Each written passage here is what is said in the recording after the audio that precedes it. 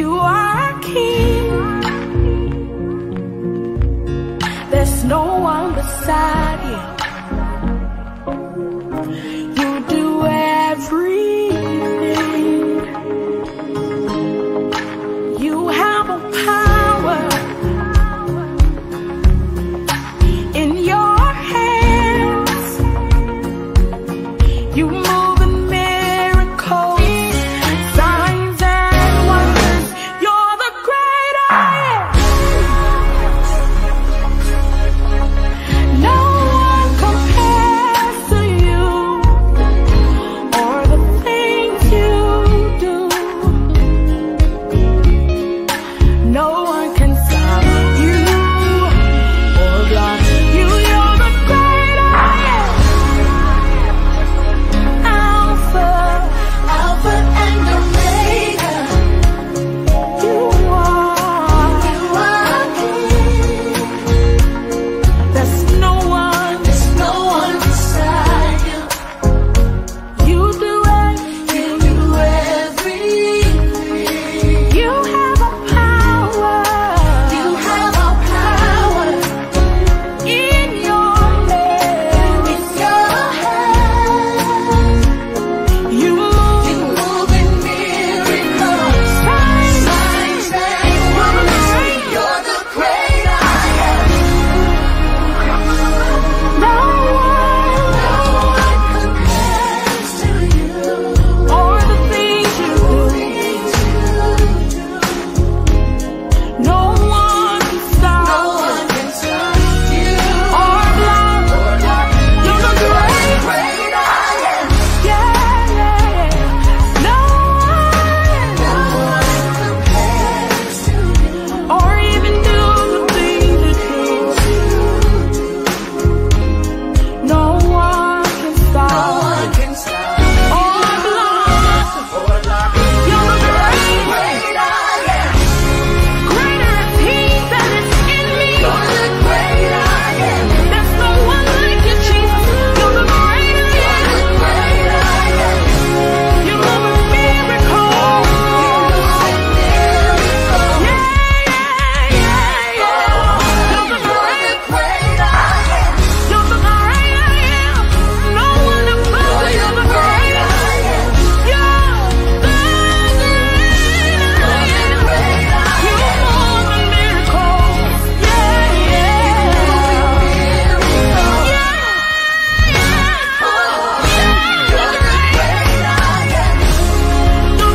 great I am.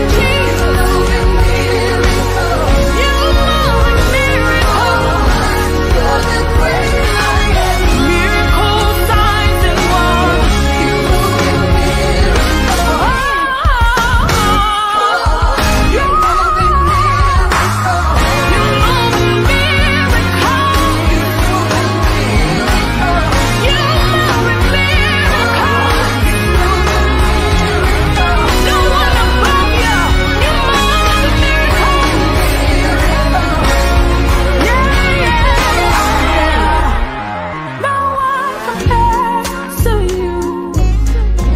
or the things you do.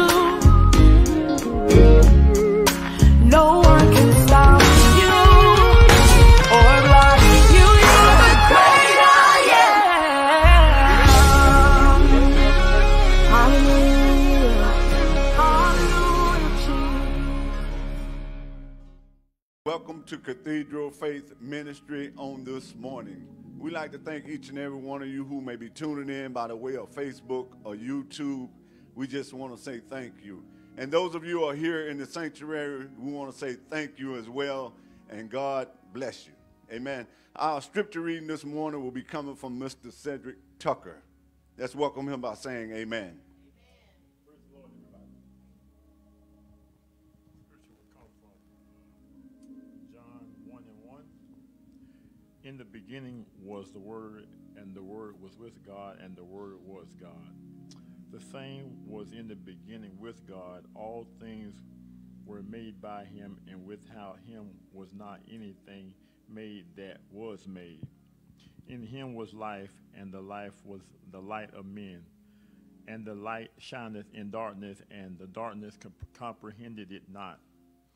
Therefore there was a man sent from God whose name was John. The same came for a witness to bear witness of the light, that all men through him might believe. He was not the light, but he was sent to bear witness of the light, that the truth of the light which lighteth every man that cometh into the world. He was in the world, and the world was made by him, and the world knew him not. He came unto his own, and his own received him not. But as many as received him, to them he gave the power to become the sons of God, even them that believe on his name. I just read John, first verse to the 12th verse. May the Lord add a blessing in the reading of his word. Amen. Let us pray. Oh, gracious Father, we come thanking you, oh God, for another day. Oh God, we thank you, Father God, for another week, oh God, that you allowed us, oh God, to come to your house of worship, oh God. Father, we just want to say thank you, Lord. Lord, you've been so good to us, oh God. You've been better to us than we've been to ourselves, oh God. Hallelujah. Lord, we just want to say thank you once more and again, oh God. Father, we ask right now, Lord God, that you be with the speaker on this morning, oh God. Touch him in a mighty way, oh God. Hallelujah. Be with those, Father God, in the nursing home and hospitals, oh God. We ask right now, Lord God, that you soothe their pain, oh God. Touch them in a mighty way, oh God. Hallelujah. Be with our praise team on this morning, oh God. Our musicians, oh God. Hallelujah. Lord, we just want to say thank you. Thank you, Lord Jesus. Lord, we ask right now, Lord God, that you be with our bishop, oh God. Our first lady, oh God, on this morning. Continue, Father God, to give them, oh God, what they stand in the need of, oh God. Hallelujah. Be with our children, oh God. Oh, Lord, they need you right now, Lord God. Oh, we all need you right now, Lord God. Oh, Lord, we just want to say thank you. Glory, hallelujah, Father God. Glory, hallelujah. Father God, we'll be so careful to give you the honor and give you the glory. Father God, we ask it all in your Son Jesus' name. Amen.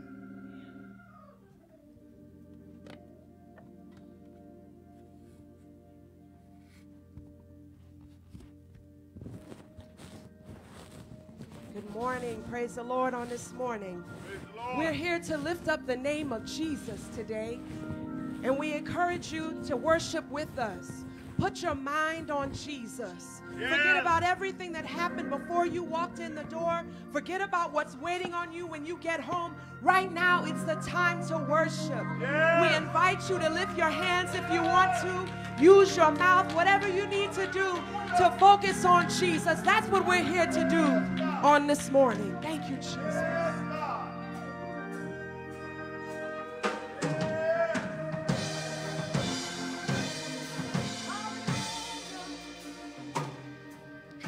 I call you holy.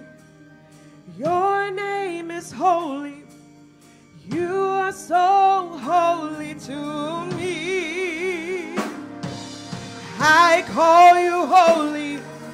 Your name is holy. Holy you are, and holy you'll be. Hallelujah, Jesus. Hallelujah.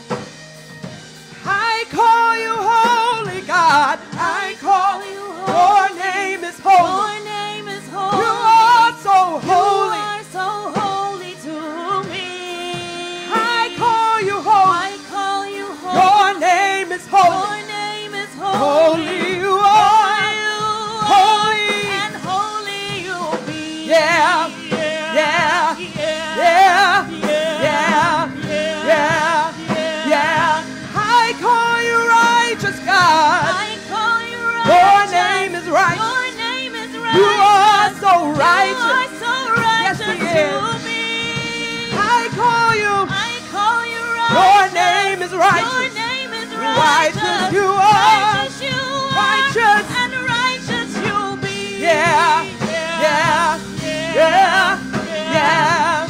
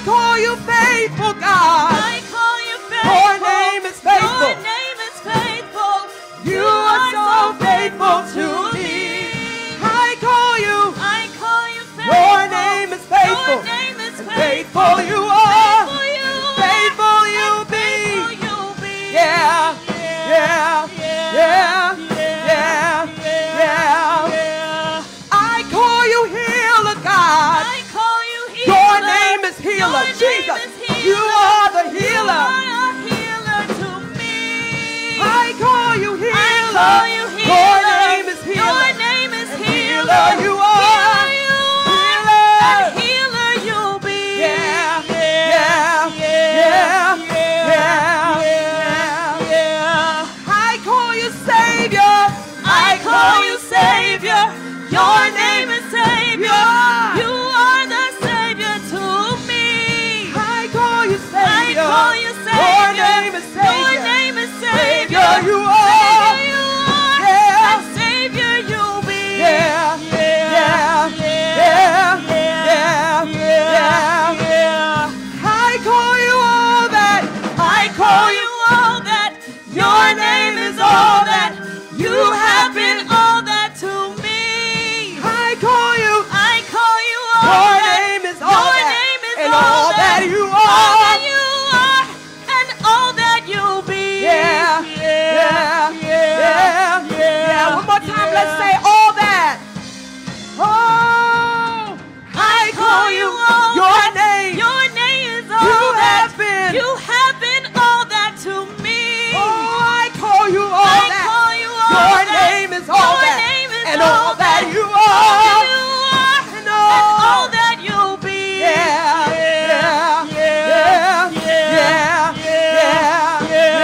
Yeah. Yeah. Oh yeah. Yeah. Yeah. Yeah. Yeah. Say yeah. Yeah. Yeah. Yeah. Say yeah. Yeah. Yeah. Yeah. Say yeah. Yeah. Yeah. Yeah. Say yeah. Yeah. Yeah. Hallelujah, God. He is all that. He's the healer. He's the mind regulator. He's the heart fixer. He can do it right now by faith in Jesus' name. Hallelujah. Because he's so good. He's so good. Hallelujah. Yes, he is. Thank you, Jesus. Hey, God, you are so good. You are so good. You are the I am. You are so good.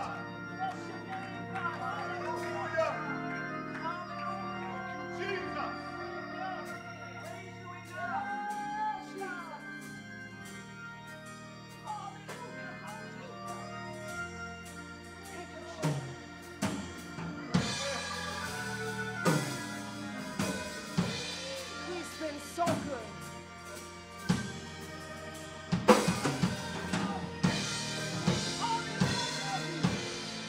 The song says, Lord, you are good. You've been so good. Lord, you are good. You've been better than good. I can't praise you enough. I owe you my life. Can't praise you enough. Even if I try, 'cause you've been so good to me. Oh Lord, you are good. He's been so good. Been so good. So good. Lord, you are good. You've been better than good. I can't praise you enough. Oh, you my life. Oh, you my life. I can't praise you enough. Even if I try, 'cause he's been so good. So good to me. Oh, yes, he has. Yes, he has. Yes, he has. Lord, you are good. He has. Lord, been so good. Yes, you are. Lord, you are good. You've been better than good. I can't praise you enough. I owe you my life. I owe you my I owe life. you everything. Can't praise you enough. Even if I try. I ran around 100 times. 'Cause you've been so good to me. One more time, Lord. Lord, you are good. Yes. You've been so good. Tell him how good he is. Lord, you are good. You've been better than good. I can't praise you enough. Why? I owe you my life. Yes, I do. Can't praise you enough. Even if I try, 'cause you've been so good. You've been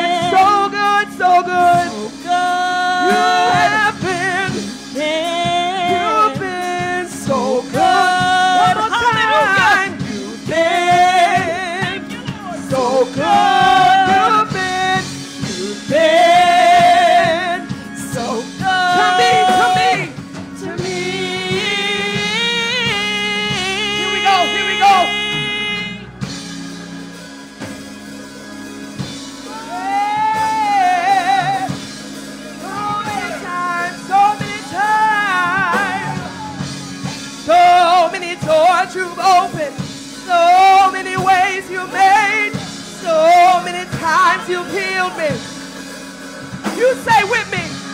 So many doors you've opened, so many ways you made, so many times you've been better than good. You've been better than good to me.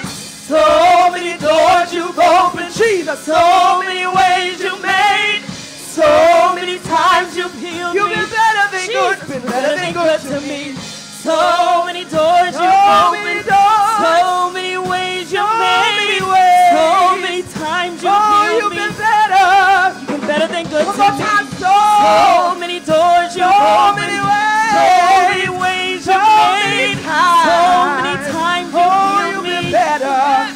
Better than good to me. You've been better than good. Better than good to me. You've been better than good. Better than good to me. You've been, yeah. You've been better than good to me. You have better than good. Better than good to me. Better than good. Better than good to me. Better, yeah. Better than good to me. You have been better than good. Better than good to me. Better than good. Better than good to me. Better, yeah. Better than good to me. One more time, better. Better than good. Better than good to me. Better than good. Better than good to me. Better, yeah. Better than good to me. You've been so good. Say that with me, please. You've been. Tell it to Jesus. So good. Hold your eyes and tell him you've been so good. Even in spite of me, you've been so good. You've been so good. Last time you've been so good to me.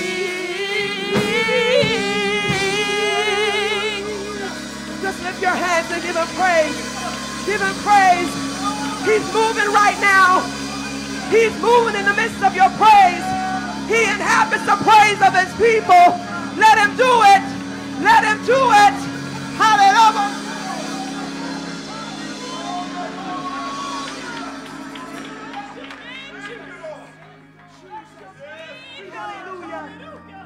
As we prepare to go into the Word of God, this last song, I just want you to hear the words that we're about to sing in this last song. It's a simple worship song. It's an old one. You might know it, but I just want you to hear the words. It says, God is the joy and the strength of my life. If you've ever been weak, if you've just been tired, you know, you just told God, I'm tired. He is the joy and the strength of your life. He removes all pain, misery, and strife. He promised to keep me, never to leave me. He'll never, ever come short of his word. Hallelujah. Thank you, Jesus. God is the joy and the strength of my life. He moves all pain, misery, and strife. He promised to keep me, never to leave me. He'll never, ever come short of his word. I've got to fast and pray, stay in the narrow way. He'll keep my life clean every day. I want to go with him when he comes back. I've come too far and I'll never turn back. God is the joy and the strength of my life. He removes all pain, misery, and strife. He promised to keep me, never to leave me. He'll never, ever come short of his word. I've got to fast and pray, stay in the narrow way. Keep my life clean every day. I want to go with him when he comes back. I've come too far and I'll never turn. One more time. God is the joy and the strength of my life. He moves all pain, misery, and strife. He promised to keep me, never to leave me. He'll never, ever come short of his word. I've got to fast and pray, stay in the narrow way. Keep my life clean every day. I want to go with him when he comes back. I've come too far and I'll never turn back. God is, oh yes he is.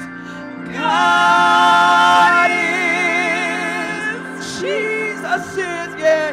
God is, one more time, God is, yes. God is, what is he to you?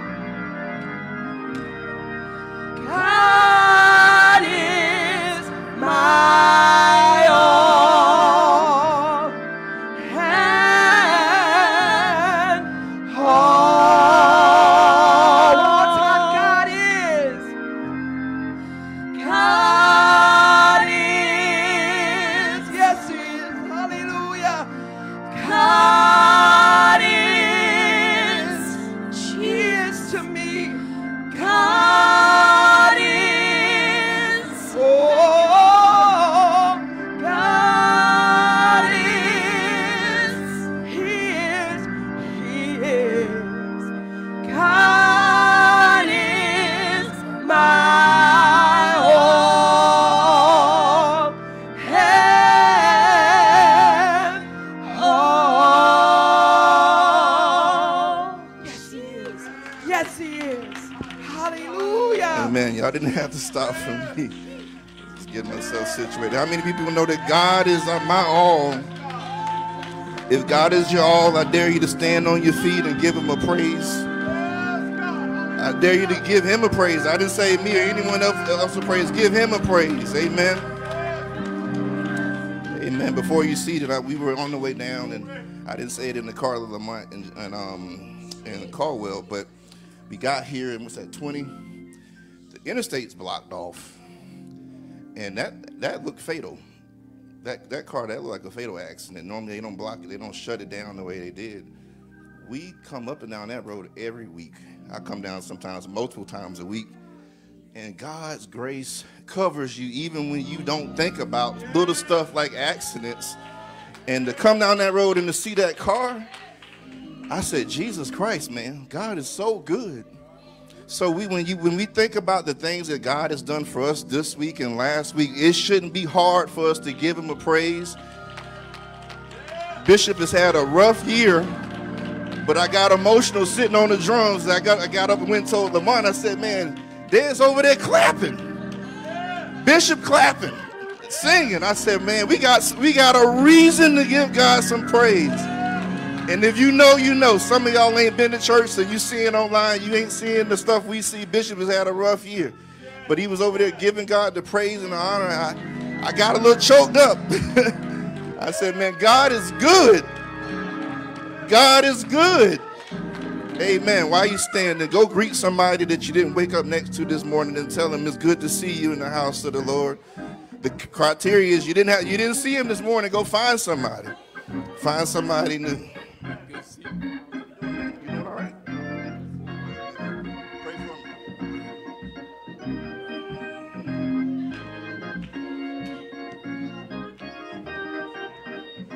So easy. Thank you, Lord. Easy to love. Jesus in me. Jesus in me loves the Jesus in you. The Jesus in me loves the Jesus in you. So easy. So easy. So easy. So easy to love. Jesus in me. Jesus in me loves the Jesus in you. The Jesus in me loves the Jesus in you. So easy. So easy. So easy. So easy to love. Amen. Let's put our hands together and give God a hand clap of praise. Amen. It's good to see you in the house of the Lord. We thank you, everyone that's logged on online on Facebook and YouTube. It's good to be in the house of the Lord. Thank you to our visitors. People are here visiting with us. I don't think it's the first time. We thank God for you. Everybody turn around and look at them and say, thank you for being here today. Amen, amen, amen. I love technology, but I promise you, I don't want to be in here by myself either. The truth be told, if you go on and say it, it's good to not be in here by yourself. Amen. We give honor to our pastor and founder, Bishop Richard Johnson, over there smiling at mama. I see you. I see you, Dad. What y'all over there talking about? I'll tell you a quick story. We was at the house one day, and he's on a lot of medication. He was just waking up. We were sitting on the couch, and he was ready to go get in the bed. So I was like, I'm watching TV. He grabbed my arm. He said, baby, I think we can go and get in the bed. I'm tired. I was like, Dad, I am not mama. This is not Peggy Johnson. Let me get you to the back. Get your hand off my arm. Amen. But I thank God they still showing love after all these years. Amen. So we thank God for him, and we thank God for our First Lady, Dr. Peggy Johnson, who's over there looking young with the hat on, chilling. Thank God for Elder Donald and everyone in their respective places. Oh, boy, it's been a good week, right? If it wasn't a good week, it's only going to get better. Can't go nowhere but up, right? All in how you see it. Before we go into the message, and it's not my intention to be long. I know what time it is. It's the fall. We had Super Bowl, not Super Bowl, the kickoff for the NFL 2 weeks ago. Either you feel good about your team or you don't know what to say right now. But regardless, one way or the other, by tomorrow night, the week 3 is over. So you're going to be whatever your record says you are. But I'm not going to keep you long because I know folks want to get together and do some brunch and then go watch your games. But there's a word that the Lord has given me. He actually confirmed it last night. I preached half of it last night to some friends. It came about the blue. I was like, God, you must really want me to talk about this. I'm quoting scriptures. They look at me like, man, how do you know all this? I ain't want to say, hey, I'm speaking it tomorrow, but hey, it worked out that way. But anyhow, next Sunday, look at somebody say, next Sunday. Next Sunday, we need you right back here at 10 a.m. Y'all's talking soft. Next Sunday, say even you guests and visitors. We need you here next Sunday right back here at 10 a.m. We will be honoring our First Lady, Dr. Peggy Johnson. We missed everything that happened in April and May, Mother's Day and her birthday, because Bishop fell and broke his hip. And they were back and forth between Atlanta, and then we had to get Bishop through therapy. So we said we were going to push it back, and we did. We held true to our word. So next Sunday, 10 a.m., we have guests coming from out of town. Mother Jacqueline Grant will be speaking. I let that cat out the bag Tuesday.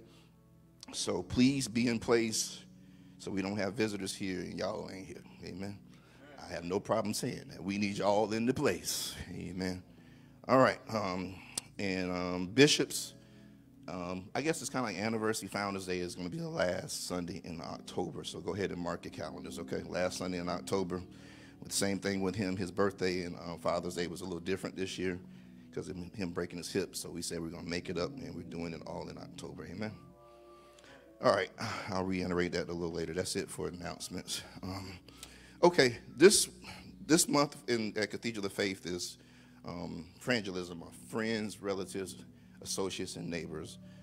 So everyone is inviting people to log online and listen to us on Facebook and YouTube, as well as come in the sanctuary. So you still got time to text somebody and tell them, hey, you ain't at church, but log on. And we're streaming live from the sanctuary. So the Lord had been dealing with me on a couple of things for a while. And a lot of times, ironically, confirmation of certain things that he wants me to speak about comes from like a small group of like 3 or 4 people. It's the music department. Normally I'll be talking to Lauren and Janine and Marvin about something. or I mention something to my mom, and the conversation goes, I'm like, oh, okay, you must really want me to talk about this. So this is something that's been in my spirit, but it's perfect timing because it ties into what we're in evangelism, basically evangelism. So before we go into the word, and you can turn to Romans chapter 14, I'm going to be speaking from a passage of scripture that is uniquely, my perspective on it today is going to be unique because it's something that people use and talk about in one way, but I want to tie evangelism into it as well. I want to give you some stats about where we are as a country, where we are as a world, as it pertains to Christianity, what's happening in the world. So currently right now, there are, of the percentage of people who say that they're saved and have accepted Jesus as their Lord and Savior, only 55% of that group says in a poll that they have not shared with anyone their Christ experience since they were saved. So that means over half of people who accept Jesus as their Savior, 55% of them, the conversation about what God has done in their life stops at wherever you receive. Everyone does not receive it except at the altar. That's a big misconception. Some people receive it sitting in the pew. Regardless, whenever you came to Christ, 55% of people don't tell anybody about Christ. I think wouldn't you think that's a high percentage, 55%? So that means we're down to 45% of who would say anything. 55% don't say anything. Of the same group of individuals that they talked to, only 40% of that group shared their faith with anyone, even in their close proximity circle of influence. That's your family, your friends. Only 40% said that they had not shared the good news of Jesus with anyone. Now, I got more numbers for you.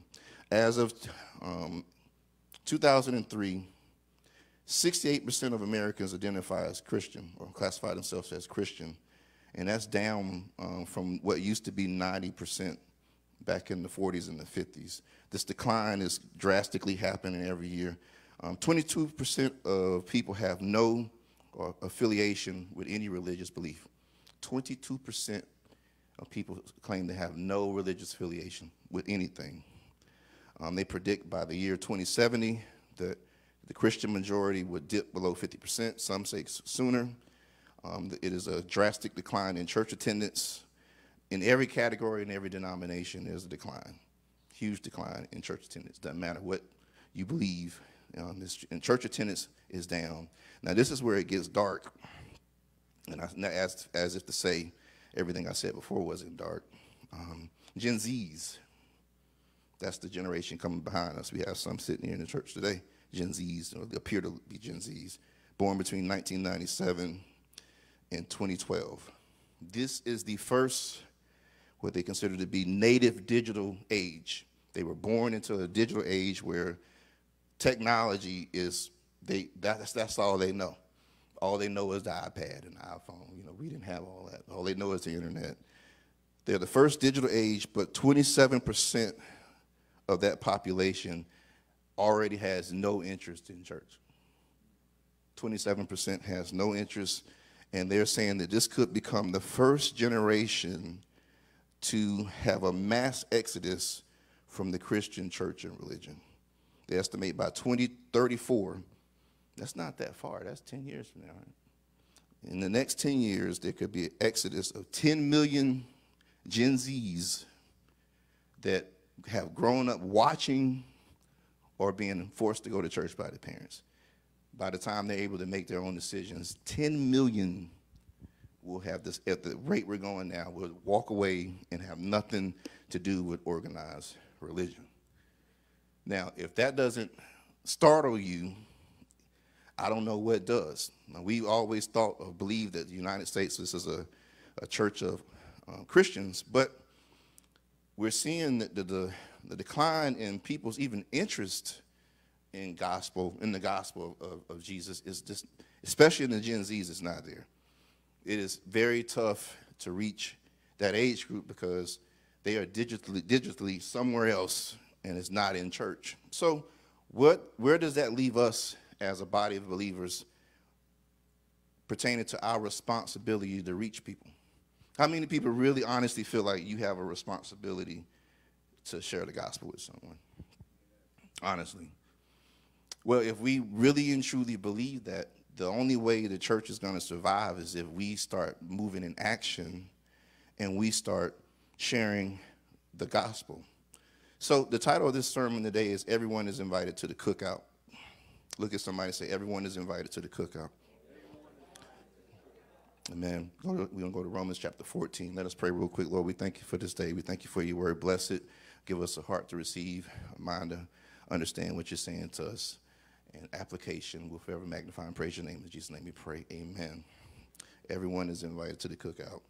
So before we go into Romans chapter 14, I want to kind of explain what's going on here. And I find this so interesting because we as Pentecostals, we speak so much about the day of Pentecost, and we want to see a revival and want to see God pour his spirit out again. But Paul in Romans 14 is writing a letter to the church at Rome. The church at Rome was started by some Jewish Christians who went to Jerusalem during the Feast of Pentecost and got saved. Some say, and very possibly during the day of Pentecost, they received the Holy Spirit. So they're coming from Rome, going to Jerusalem to get saved. That would be your greatest example of evangelism. Like, this is awesome. They are Jewish descent, and they have basically changed and decided to follow Christ. So when they leave Jerusalem, they go back to Rome, and guess what? There's no church there. So they decide to start a church.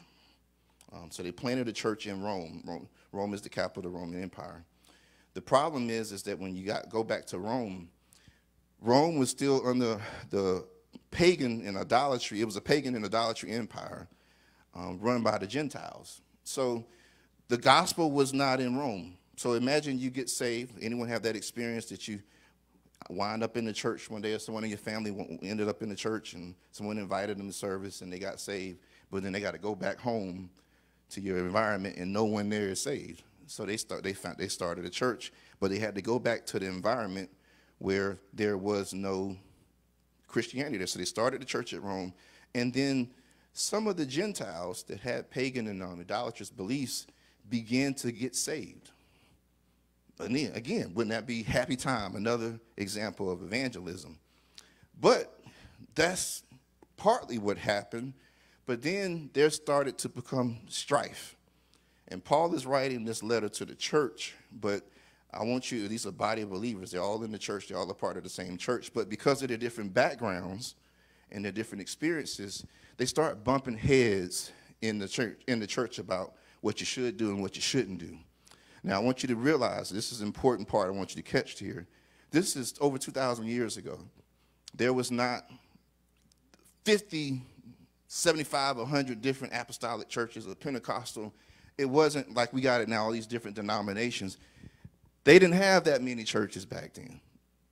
So they come together, and they're not arguing over denomination. This passage of Scripture is not arguing about denomination. They're all in the same church arguing about things that someone could say majoring in the minors. Now, I want to make this clear before we start reading. Paul is talking to them about the church, but it is my belief that if you argue in the church and you argue with your fellow saints and friends at church, you argue at home, you argue at your job, look at somebody and say, you just like to argue. Some people just like to argue. You can't be a person and argue at church and argue with people about every little thing and think that people don't see you that same way at home. You turn it into a person that argues about a lot of stuff.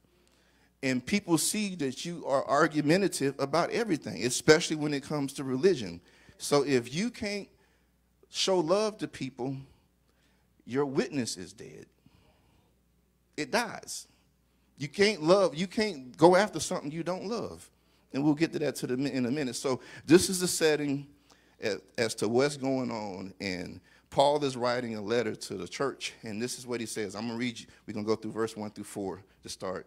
And I want to read some different versions or variations because The verbiage, I'm in the New King James version, but the verbiage is so awesome to hear the other, like the Message and the NIV, how they say it. It's awesome. But let's start at verse 1.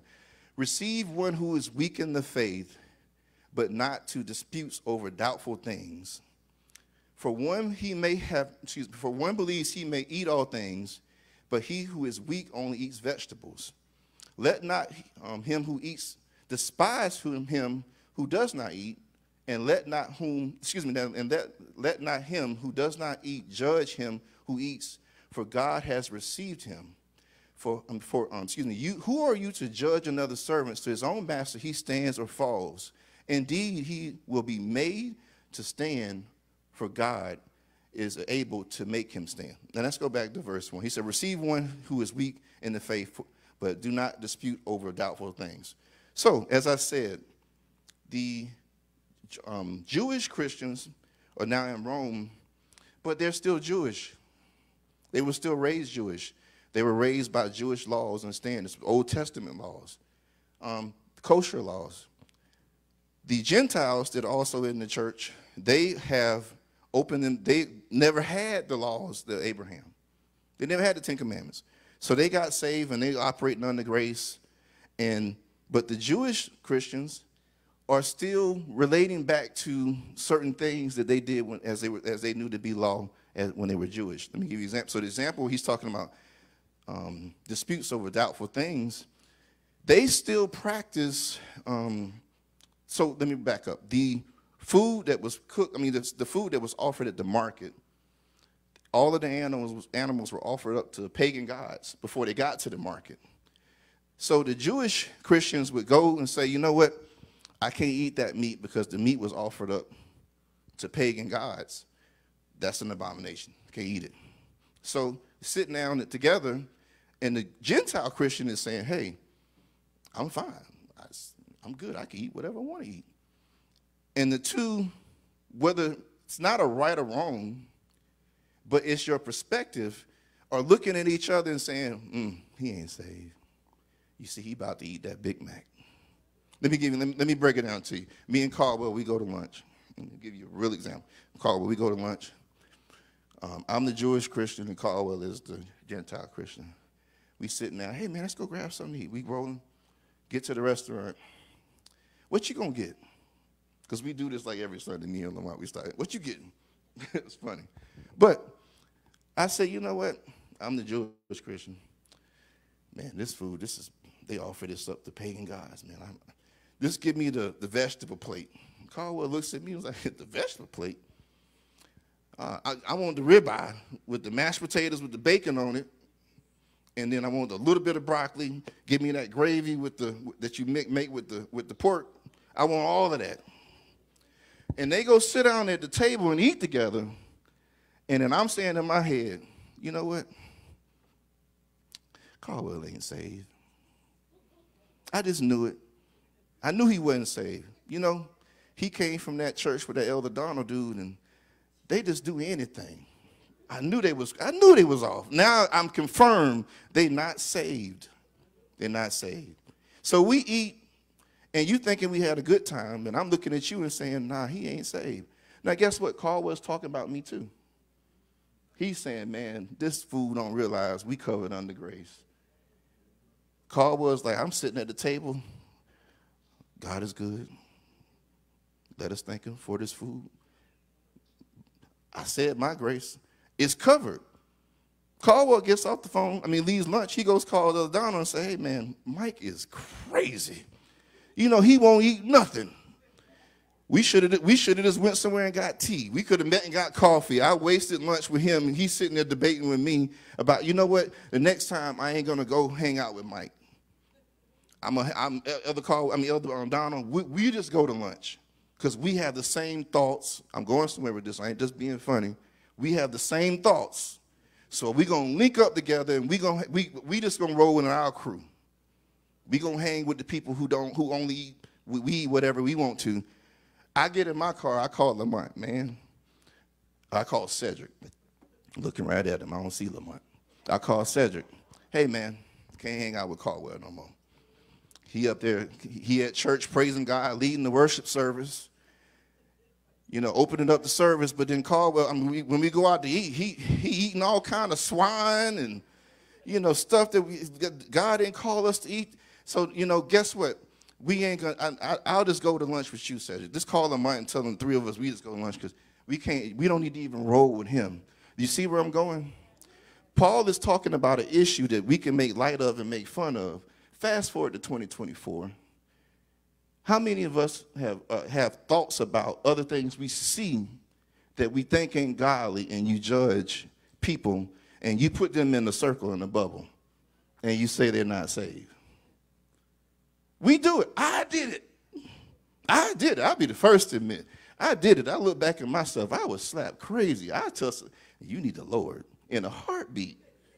You need him. You need him. We do it. We do it all the time. And like I said before, during this time when Paul is writing the letter, there wasn't 50 different churches. There wasn't 50 different denominations. Can we be real? I don't want to upset nobody. I'm trying to keep this as PG as I can because I don't want to get in no trouble. I don't want nobody sending no email or reaching out to Bishop. Michael just said something off the wall. The apostolics can't agree on nothing. Can we call a spade a spade? The Pentecostals can't agree on nothing. We can't agree on nothing. We so busy trying to, hey, you right and I'm wrong and you right. Majoring in minors. And guess what's being affected? You can't reach nobody when you arguing about everything in the church. So what happens if the person God saves, we talked about it last night, we talk about we love David so much. No, y'all don't. Because if it was a real David living in 2024, y'all would have put him under the church and buried him. If he walk in the church and somebody saves somebody off the street and they got tattoos, what you gonna say? What you gonna say? Can you take it? What if you save him and put him in the pulpit and they preaching and tattooed up? Can you take it? Or is it that, nah, he not saved? He's not saved. So Paul he's dealing with an issue that has to do with backgrounds. People come from different backgrounds and they get saved and you're in the same environment, the same church, and you got to work together and show love. But we can't do that. Now, what I said at the beginning, now how crazy is this? And I'm going to say this several times. God saved these people at the day of Pentecost. He saved them. And the conflict comes when? After they saved. From the people walking on the earth. Do we really truly want a revival? I've been hearing it for years. God, pour your spirit out like the day of Pentecost. Y'all, can we handle it? Because if he pours it out, we don't get to choose who he pours it out on. We don't get to say, God, pour it out on this person and not that person because I like the way they look and I don't like the way this person looks. You don't get to do that. You don't get to do that. You don't know what God is doing in somebody's life. You just don't know. I know someone has said it to me before. Mike, man, you're doing all right when you up there, but you ain't ever think to put on a suit. Yo, let me explain. I'm going to address that now. I'm going to tell you why I don't dress up. I had people tell me in a slick way, you know, Mike, why I see where you're going. I had somebody even said, yeah, it was a good sermon, but yeah, you packaged a little different. I was like, I don't know what that means, but okay. So this is me exposing myself. I started working in retail industry at a young age. Lurie's was the best clothing store here in Columbia before they closed. I worked at Lurie's. I was 16, 17 years old. 15. That's what Renee said. Toya said 15. I was wearing like Ferragamos at 17 years old. When it comes to clothes, if the truth be told, especially dress clothes, I'm a little vain. Yes, Lauren, be quiet. You're not supposed to agree. Who's y'all? Oh, the amen section is amen on the wrong thing. Y'all all knew I was vain? Is that what it is? I was the only one that didn't catch on to it? Okay, Renee, gosh, man, let me move on. But God, this is as serious because he hadn't released me to start dressing up again. He told me to not dress up when I was up here speaking because you need to not be thinking about what you got on, and it shouldn't be most important to you. And you need to be able to reach my mom man right here with a sweatshirt on, and you perfectly fine with your sweatshirt on. You look good, brother. Ain't nothing wrong with it. But you can't reach people when you think that there's only one way to come to church. You got to have this blue suit and white shirt on, red tie first Sunday. Or is it black? Black suit, red tie, white shirt. Can't have a check in the shirt. That's all white. You can't reach certain people because some people walk through the door, they don't have a suit. They don't have a suit. I remember people saying to us, because Dad was a sharp dresser, people have said to me when they came to church back in, man, everybody in your church dress sharp. I've heard people say that. So God told me, Michael, you got to let some of this stuff go that you built up over all these years about how you got to look, what brand names you got to wear. I don't want you to put it back on until I tell you. So some of you, I never told anybody that. That's the reason why I don't dress. It ain't because I ain't got no clothes. I got more clothes than I need. But the reality of it is, it shouldn't be about what I got on. It should be about the word that God put in my heart to speak. So if you can't accept it from, it got to look a certain way, you're limiting what God can do. Can he pour out his spirit like the day of Pentecost again, and then he send the people here? You know, people don't believe this. God can fill this church up next week. You can come back to church next Sunday and you might not have a seat. But guess what? That don't mean they're going to look nothing like us. The other churches have no problem inviting us to their cookout. We should be inviting them to our cookout too. This ain't a black church. It is a black church because that's all that's up in here. But hey, it's open to white, Hispanic. God can fill it up however he chooses to. And we should be fine with it. So if they come up here talking Spanish, hey, we're going to get a translator. We're going to figure it out. But are we going to be like the church in Rome? Well, he ain't saved. I didn't see him speak in tongues. Y'all realize everybody don't speak in tongues in front of the church, right? My mama didn't get saved like that. She told me she didn't get saved like that. All right, let's go back to the scripture.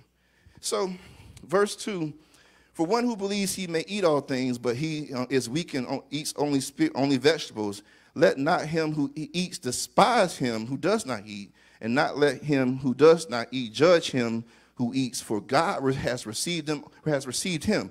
Why is it that God can receive somebody, but we can't?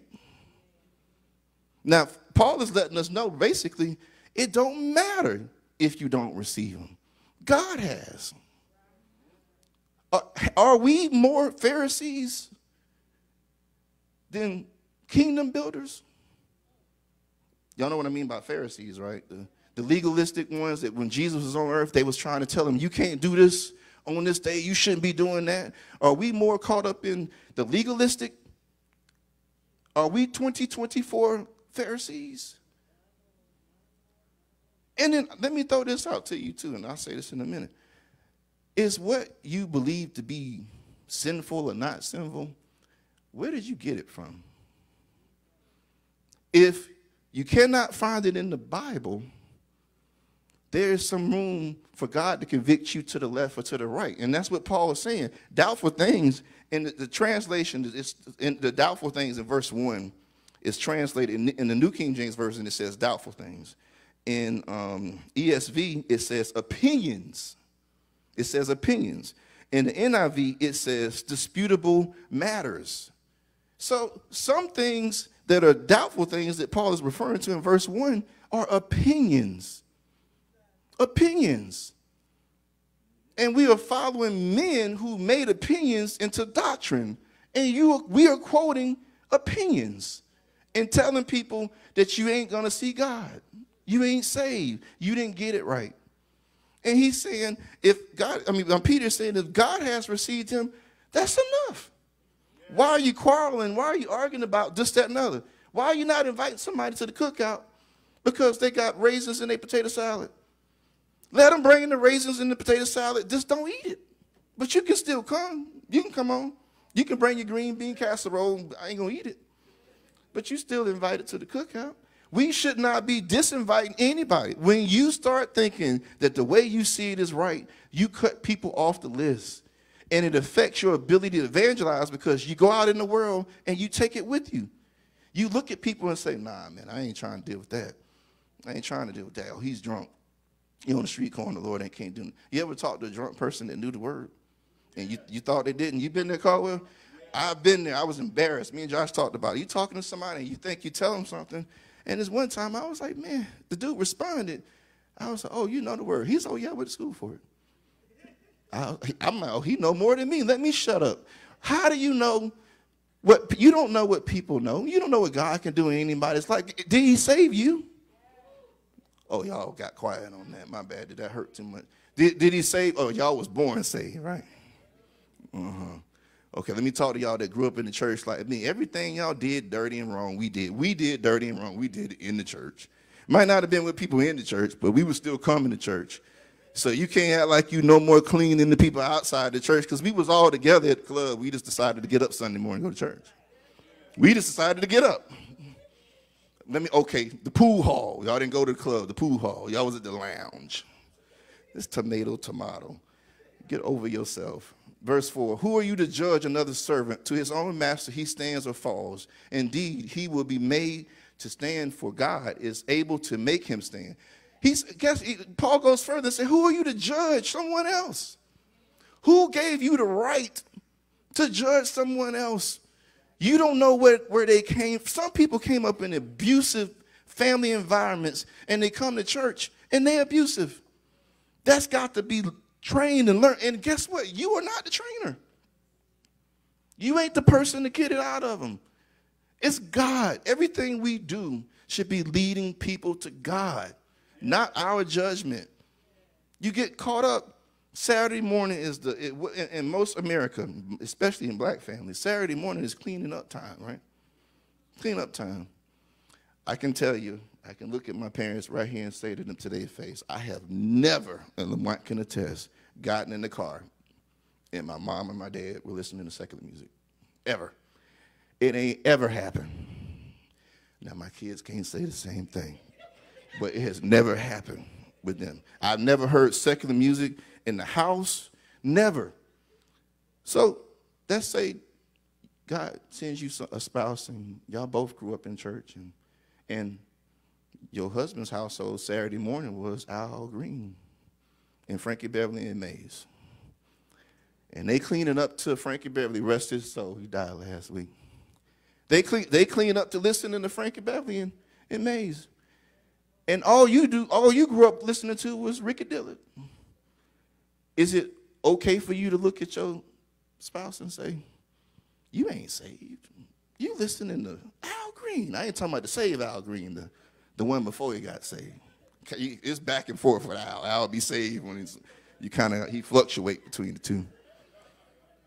But your husband still got up and his family went to church. They just looked at it from a different perspective. They strong in the spirit, strong in strong. What does he call it? Strong in the faith. They didn't feel like listening to secular music was taking them to hell. You did. Who's right and who's wrong? Different backgrounds. Are you going to argue and mess your household up because you cleaned up different? Is it messing with your spirit that bad? Put some headphones on. But that is not a reason to fall out with your spouse. Are you judging that the way they grew up wasn't saved? Yeah, sometimes we do. Yeah, that ain't saved. You can't possibly be saved and listen to that. Until you get a little older. I got in college. I didn't want to admit it. I was with friends and stuff, be playing the old oldies, 60s and 70s. I'm like, oh, I ain't know none of them. I knew none of them. Playing along like, man, I don't know none of these songs. Lamont raising hand too. I didn't know any of them. I'm still learning some of them. I'll be honest. But was I more saved? Was I more saved? See, I'm trying to not address certain things, and I want y'all to get caught up on, what he gonna say next?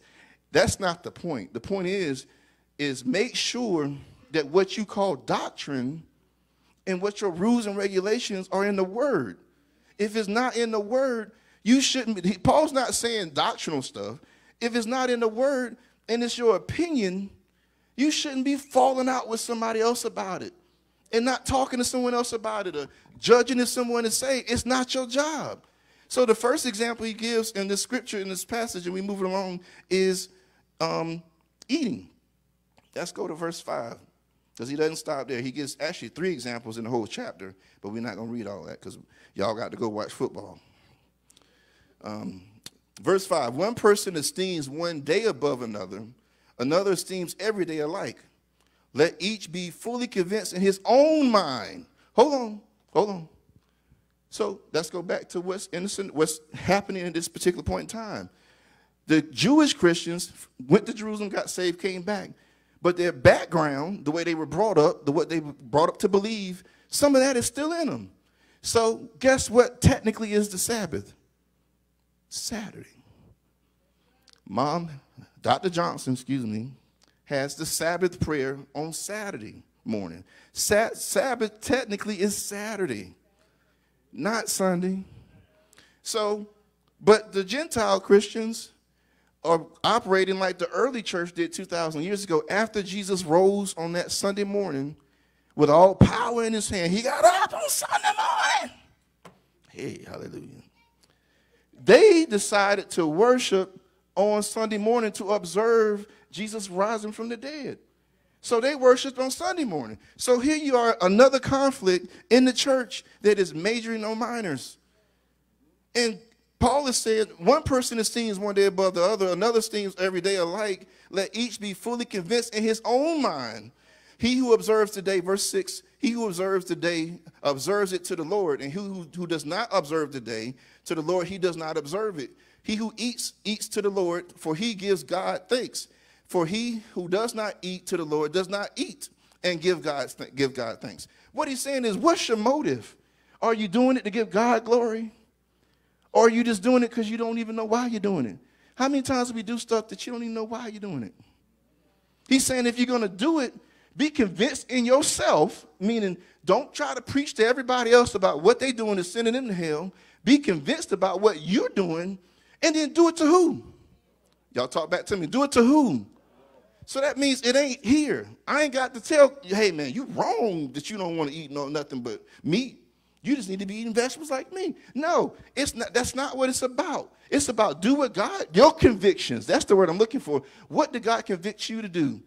And if he convicted you to do that, stand on your convictions. But don't assume that because he convicted you a certain way, that everybody that do it this way is wrong. We in the body of Christ are excluding people from the cookout. God is trying to pour out his spirit on every man. And if you look at ministries where you're starting to see it, guess what it looks like? It don't look like one people. Everybody don't look the same. Everybody don't believe the same. But he said in the last days, I will pour out my spirit upon all men. Can he do it in the church like this? And could we get with it? Because I think God he wants to do something, but it depends on if we can let go as a people what we think is right and wrong. And let's keep reading. All right. For none of us lives unto himself, and no one dies unto himself. I'm on verse 7, now verse 8. For if we live to the Lord, and if we die to the Lord. Therefore, whether we live or die, we are the Lord's. For to this end Christ died and arose and lived again, that he might be Lord of both the dead and the living. But why do you judge your brother? Or why do you show contempt for your brother? For we shall all stand before the judgment seat of Christ. Let me start. I'll go to verse 11. For it is written, as I live, says the Lord, every knee shall bow and every tongue shall confess to God. Now, what I find so interesting about this part is we are spending so much time, instead of evangelizing and bringing people to the world, to God, so much time focusing on things that is going to, at the end of the day, be between you and God. I'm not going to be there when you answer to God. I'm not. You're going to have to hold an account for what you do. And I like this part in the scripture because this message is not a message that gives you free right to just sin or do what you think to be a sin. That's not what Paul is saying. Even further in the second half of the chapter, he talks about even more reasons why you shouldn't do some of the things you think you have the liberty to do because you might cause someone to fall. But what I'm saying is if you have to give an account to God for yourself, why do we spend time judging everybody? You're going to have to come before Christ yourself. And let me say this to you. Some of y'all not gonna like this, but it's just the truth. I'll give you scripture behind it so y'all don't go off. When you turn to Matthew, and I'll turn there and read it. Matthew chapter 7, verse 21. Some of y'all gonna be hurt when you realize that your favorite missionary, your favorite elder, district elder, I'm gonna call all of them out because I want nobody to say I'm singling nobody out. Your favorite elder, district elder, suffragan bishop, designate bishop, board of apostles, what's left? General overseer, prophet. Y'all gonna be hurt when you realize some of the people that you following and listening to don't know God. And you making judgment on other people by what you listening to people say, men say versus God. And the God ain't got nothing to do with the person that you listening to. He don't have nothing. Matthew 7 and 21. Not everyone who says to me, Lord, shall enter the kingdom of heaven, but he who does the will of my Father in heaven. Many will say to me in that day, Lord, Lord, have we not prophesied in your name, cast out demons in your name, and done many wonders in your name? And then I will declare to them, I never knew you. Depart from me, you workers of lawlessness, iniquity. Don't assume that people you taking everything they say to be word, God even knows them. You better get back in the word and study it for yourself. Because if all you do is get the word on Sunday and go home and you don't study it yourself, you are stuck depending on what some person says to you, not what God is saying to you. And guess what? You could be passing on stuff that God never said. And passing it on is law. And God is going to look at that person that you putting all your faith in and saying to you, I didn't know him. I never knew him. Now, that bothers a lot of people because you don't want to think your favorite preacher, God would say, I don't know you. You don't want to believe that. We don't want to believe, and when it's in red, is him talking. It's in red. That's in red. That ain't Michael. I ain't make that up. That's why I read the scripture, because I don't want y'all to think I'm just talking about somebody. You're trying to figure out. I ain't talking about nobody in particular. Whoever you into, whoever you like, God will speak through anybody. That don't mean who he speaks through knows him. So you better make sure you following the word of God and not what someone's agenda is. Some people get up and preach with an agenda. An agenda. And you hook, line, and sinker following an agenda and you forgot about follow Christ. So ensure yourself that your doctrine is secure, which leads to, and we wrapping up, I'm almost done, I told you I wasn't going to be long. This also is a warning to people who navigate yourself to the church that makes you feel good about your sin. Be careful that you align yourself with a ministry that's preaching sound doctrine in the word and not what makes you feel good about how you want to live today. Because a lot of folks have become very comfortable. Well, I just go here because they do that over here and that's what I want to do. That ain't the word. Make sure, again, go back to what the scripture says. And he will say to them, depart, I never knew you. I never knew you. All right, that's enough. Let's read verse 12 and we stopping at 13. So then each of us shall give an account, for each of us shall give an account of himself to God. I want to stress that. Paul is stressing that. He said it several times. You're going to give an account to God, to him for yourself. Therefore, let us not judge one another anymore, but rather resolve this, not to put a stumbling block or cause to fall in our brother's way. What that means is, if you know you went out and you evangelized and you met old boy, and y'all chilling, and he used to go to the bar and drink all day, and you feel like you have the liberty to go to dinner and order you a glass of Stella Rosa, it might not be a good idea to invite him with you, because the young man just turned his life over to God. And maybe him seeing you with your glass of wine that you think is fine, it's going to cause him to look at that and say, well, I thought I was supposed to be different. I thought I was supposed to do things different now that I'm saved. And you can cause a person to be caught off or stumble because they think, oh, I can be saved and go back, and God called them to leave from amongst what they were doing. And what you're doing in front of them is not helping. Amen? Do y'all get that concept? That's what he's saying right there. So if some folks got problems with paying cards, Well, maybe y'all need to have the cookout, but then go in the other room and play cards so they don't, that the saints in there playing the cards, y'all. I'm making light of it, but that's the point, is don't let your liberty, don't let your conviction be what causes someone else to fall because you feel like, hey, I'm just free to do it. You ain't caught up to what God freed me to do. That ain't my problem. No, that's not what he's saying. He's saying make sure that what you do, how the light you carry is not causing someone else to fall. So you still have a responsibility, even if you don't want to have a responsibility, to be careful how you present Christ to other people in your actions. All right, in my conclusion, I want to take you to 3 scriptures. Marvin, you can play the soft music. That lets everybody know we're going home, and they believe it. What's the solution? Go down to verse 19. Stay in Romans 14 and 19. He says in verse 14, therefore let us pursue the things which make for peace and the things by which may edify another. What is that saying? Is it so hard to just be peaceable amongst people, even if you don't agree? Is it too much to ask that you can fellowship with somebody and show them the love of God without everything turning into an argument?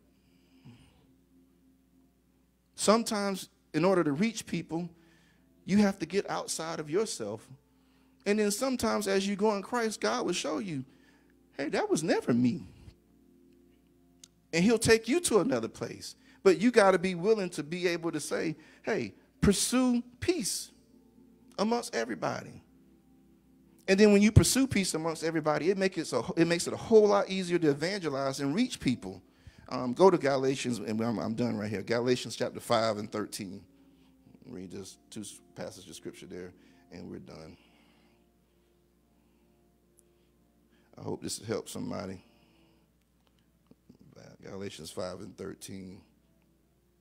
We'll read 13 and 15, and we're going to drop down to 22. Galatians 5 and 13. For you, brethren, have been called to liberty. Only do not use liberty as opportunity for the flesh, but through love serve one another. For all the law is fulfilled in one word, even this: you shall love your neighbor as thyself. But if you bite and devour one another, beware lest you be consumed by one another.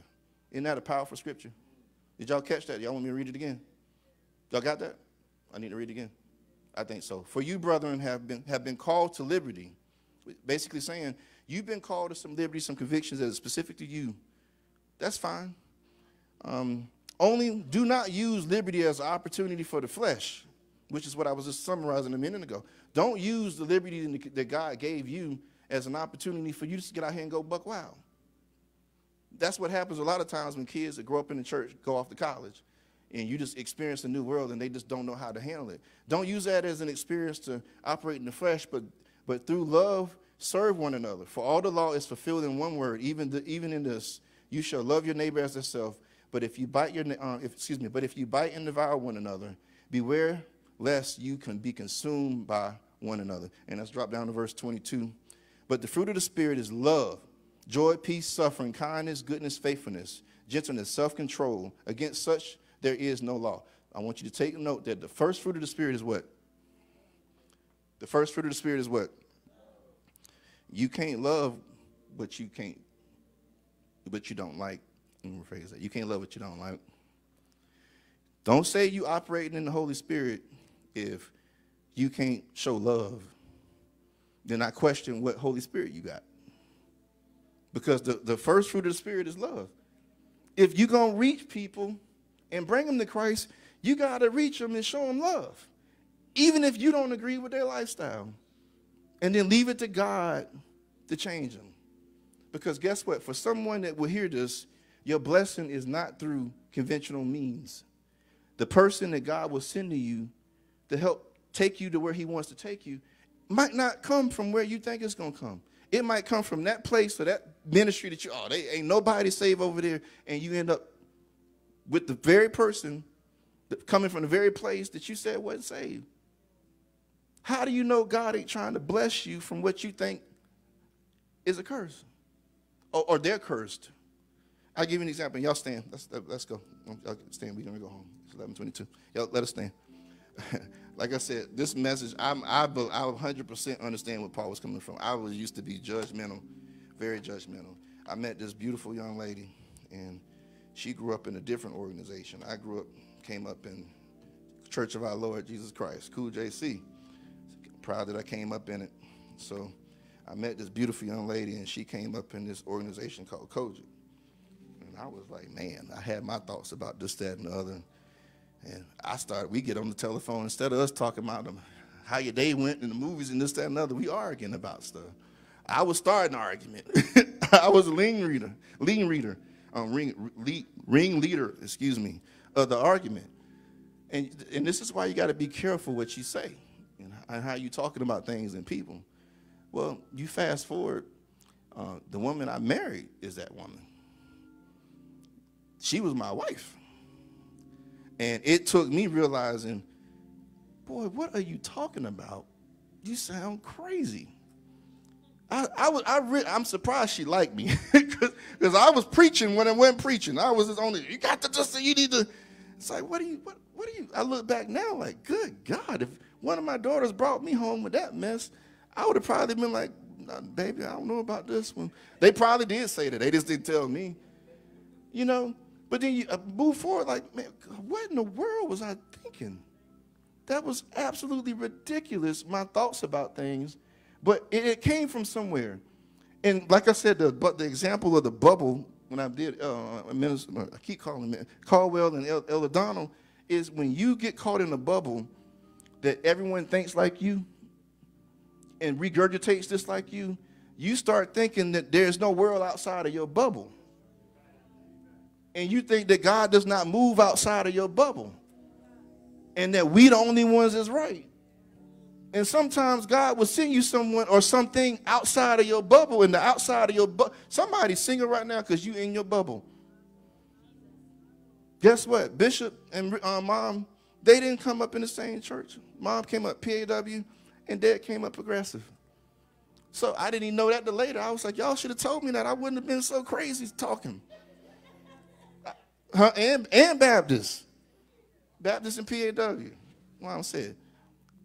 You know, and I say this and I'm closing. One, I'm not going to say the church name or the pastor, but one of the biggest helps since Bishop fell was not from anybody in a Reformation that we would be accustomed to, thinking would come in and what you need. It was from a Baptist church right here in Charlotte, here in Columbia, have done everything they could for your pastor. God does not work through the mean. Put it this way.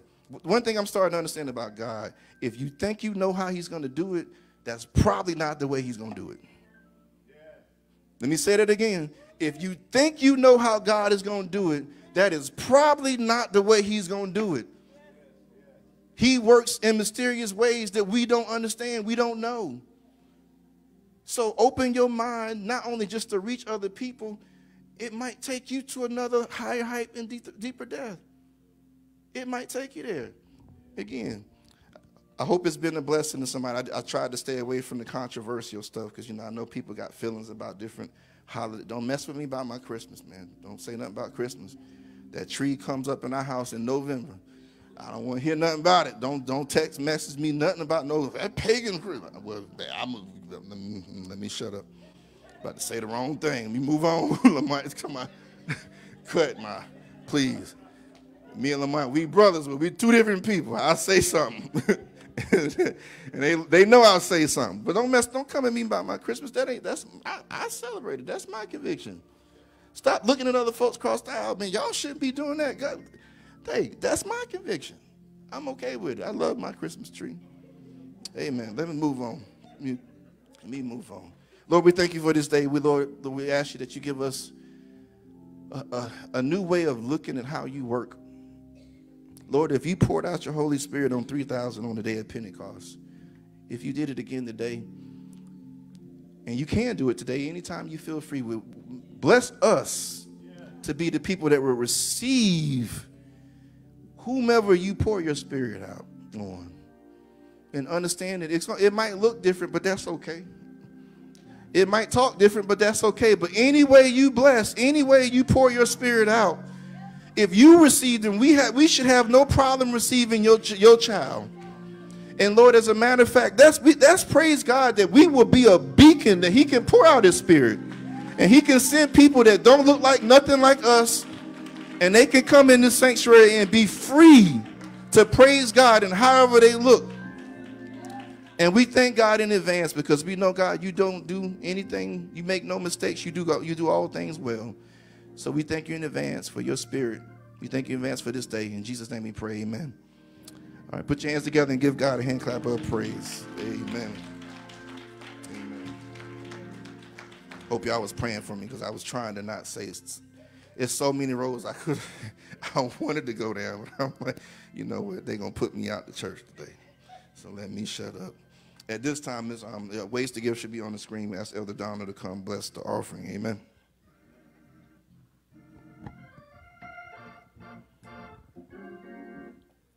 Let's raise our offering. Lord, we thank you, Lord, first of all, for your word. Father, we pray, Lord, that you may bless the offering on today. Bless the giver, Lord, that give. And Lord, bless the church, Lord. Father, we pray, Lord, that you may bless, Lord. In Jesus' name we pray. Amen. Thank you, Jesus. Father, in the direction of the ushers. Blessing me. I just want to praise you forever and ever and ever for all you've done for me. Blessings and glory and honor, they all belong to you. Thank you, Jesus, for blessing me. Just want to praise you forever and ever and ever for all you've done for me. Blessings and glory and honor, they all belong to you. Thank you, Jesus, for blessing me. Just wanna praise you forever and ever and ever. Come on, for all you've done for me, you've done for me. It's blessings and glory, sings and glory. Yeah, come on, and honor. Come on, it all belongs to him. Hallelujah. Thank you, Jesus, for blessing me. Amen. Amen. Thank you, Sister Lauren. As I said in the beginning, announcements-wise, next Sunday, everyone, please come back. We are honoring our First Lady, Dr. Peggy Johnson. We have guests coming in, so next Sunday at 10 a.m., back in the sanctuary. This Tuesday night, we'll be going to do another Bible study on evangelism, do an example of a different person evangelized. So tune in for that on this Tuesday. Again, main priority, definitely, though, is next Sunday at 10 a.m. Come back and worship with us. And then mark your calendars. Go ahead and put it on your calendar. One of the biggest calendar days in our church here this year is October the 27th at 10 a.m. And that's when Founders Day. So y'all make sure, fourth Sunday in October. That's a full month's notice from today. Amen? All right, let us stand. I think that's it. I was supposed to read some different versions of this passage of scripture today, Romans 14. So I encourage you to go in your leisure time, go read